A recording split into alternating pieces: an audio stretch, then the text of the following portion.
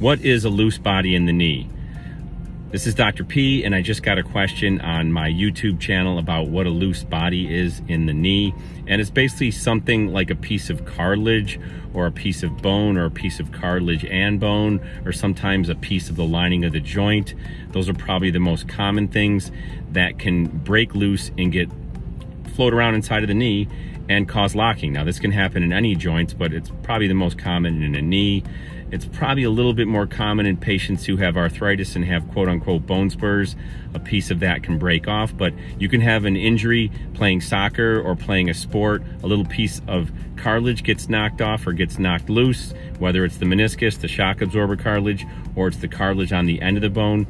And then once that cartilage starts floating around in that knee, it almost gets a life of its own. And cartilage grows by getting its nutrition from the fluid in the joint anyway. It doesn't have a blood supply.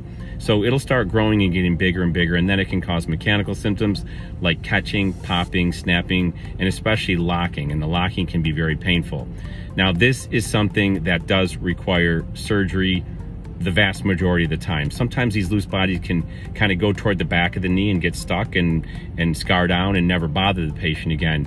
But if it's actually causing locking or mechanical symptoms, no cortisone shots, no PRP, no bone marrow shots, no laser, no physical therapy, none of that is going to get rid of that loose body. That requires surgery. We go in there arthroscopically, get the loose body out. It's not always as easy as it sounds.